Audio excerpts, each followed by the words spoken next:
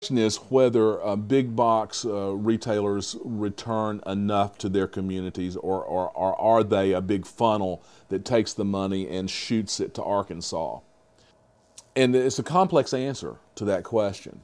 Our community benefits from companies being here in financial ways and in other ways.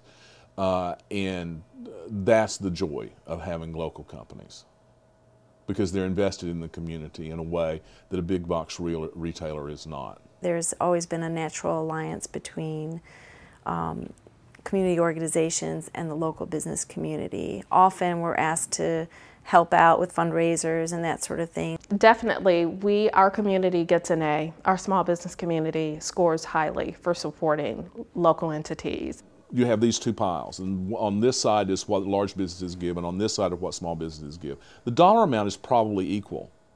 The number of players is not at all equal. You have a few players over here who give this amount of money, but you have a lot of players over here. Now, what's important to the charitable enterprise is often as important as the dollars that they receive are the volunteer base that they get to provide their services. This pile gives a lot more of that because it's all very hands-on.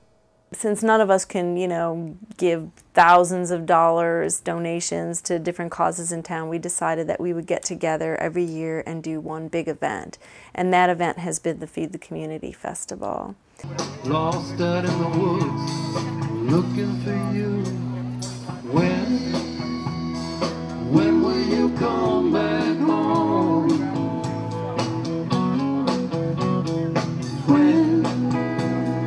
When will you come back home?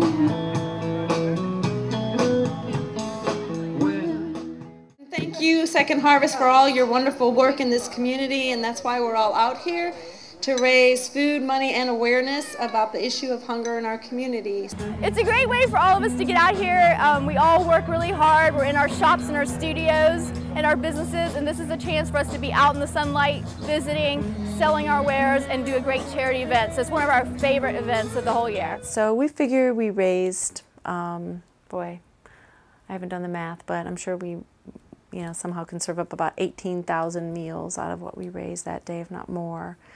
And I have seen the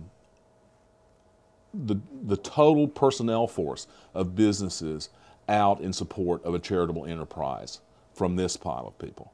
Very seldom that you see that level of passion from a big giver. A corporation does not have a conscience. A corporation does not have a personality. They have lots of advertising dollars to spend on making you think that they do have a personality, but they truly are not a person, and they truly are not responsible to anybody but their shareholders. Whereas to me, if you came to me as a customer and you weren't happy with something in my store, it's me. I mean, it's me who's behind this business. It's me who cares about whether you're happy or not, and whether or not you're finding what you need. And I'm not responsible to anybody else but my employees, my community, and my customers. That's it. That's the joy of the local retailer, the small retailer. They have the time for you, and they have the expertise for you. You never dream of asking such a question in Wal-Mart, because their staff is hired simply to stock the shelves and check you out when you get there. That's the very definition of a big box retailer. If you shop at those big box stores, basically somebody else with an idea of what you should like is deciding what your choices will be, and they're very limited, really.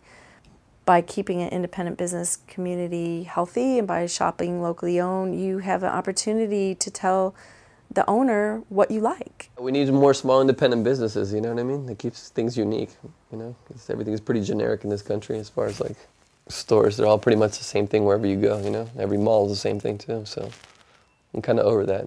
Wait a minute, I can see through the corporate haze, and there's some little bright spots, and we can get food and go to coffee shops and buy vintage clothes and comic books and wait, they all know each other and it's all cool and there's still places available, and like maybe I could do something, or I could work for one of these people and learn some stuff.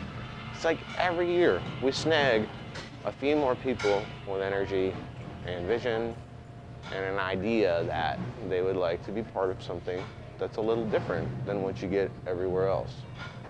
Educated people making educated economic decisions. And every time we spend some money at somewhere that's not corporate,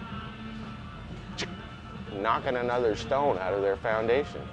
And eventually they're just gonna fall over. They're gonna be like, we don't know what the deal is with Tallahassee, but we can't make any money there. Yeah, that's kind of a fantasy. I'd like to see it happen, but we're building something, all of us. If you ever need something, come see us. Us and our cats.